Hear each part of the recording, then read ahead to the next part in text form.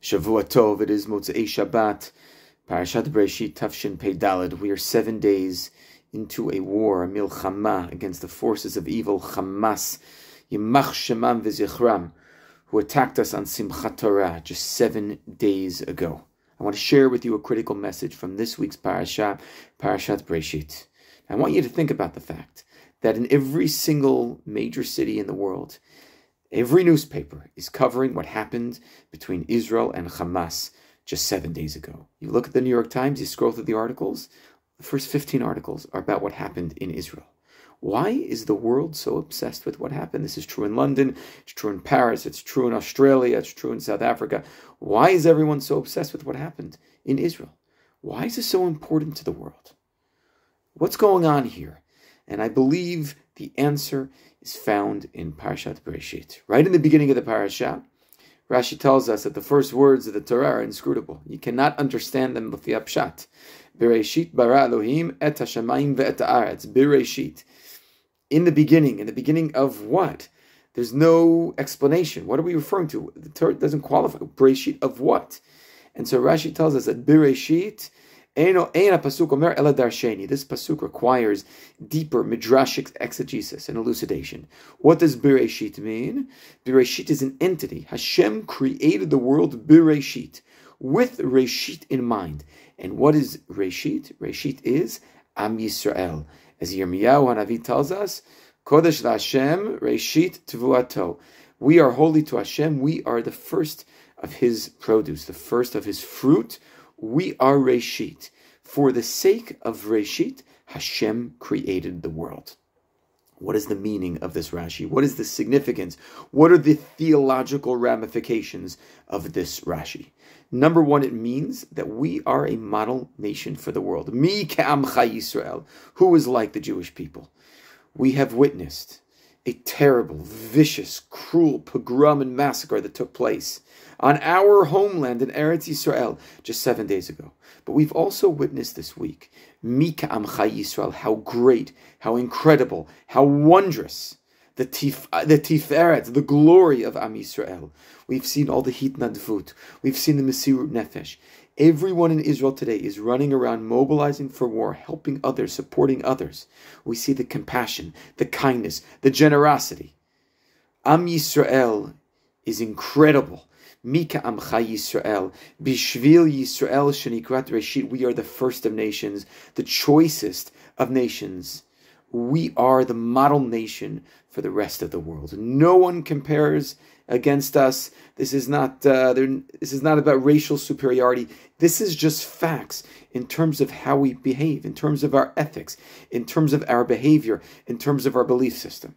Nikuda, there's nothing to argue about that.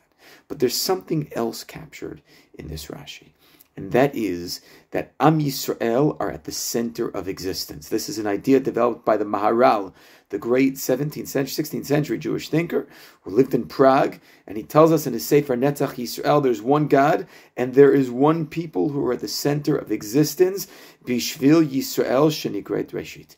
Am Yisrael is in the center of existence.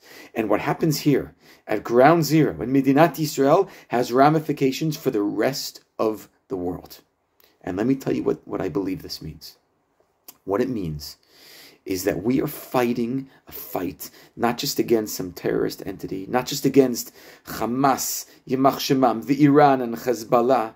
We are fighting good versus evil.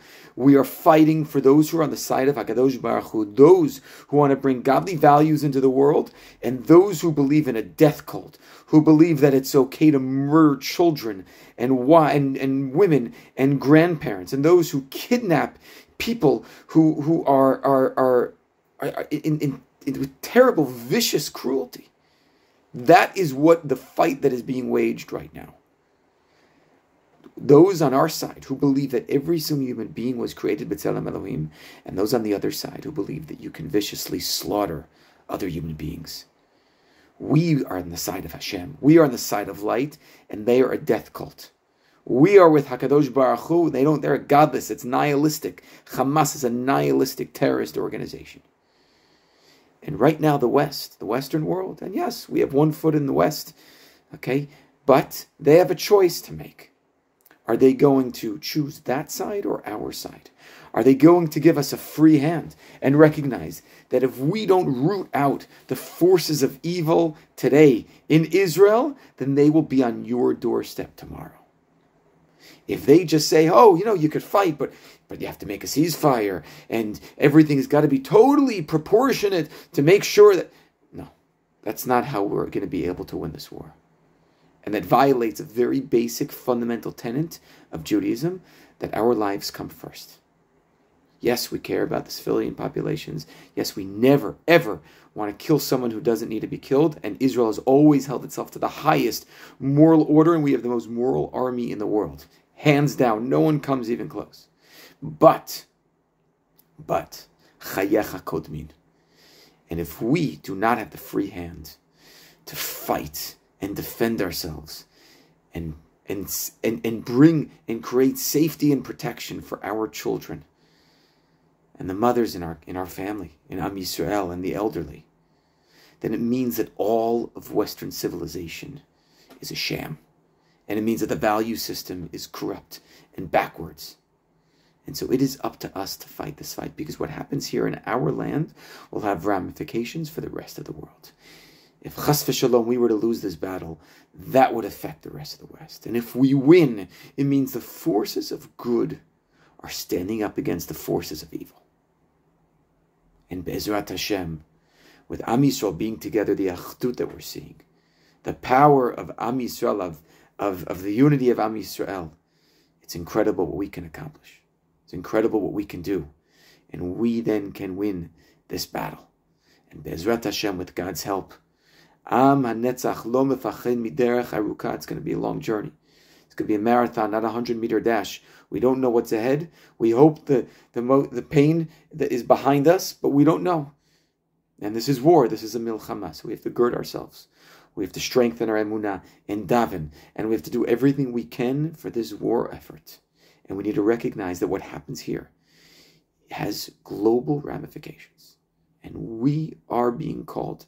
Our tafkid, our misima, our shlichut as an am is to fight for godly values in this world. And this is our fight. And we pray, Adonai oz la'amo yitein, Adonai yivarech adamo b'shalom. Hashem should give us strength, and through strength and peace. Oseh shalom b'mamav, to Hashem who makes peace hanai. Hu ya'aseh shalom aleinu, v'al kol Yisrael v'imru. Amen. Chazak v'nitchazek.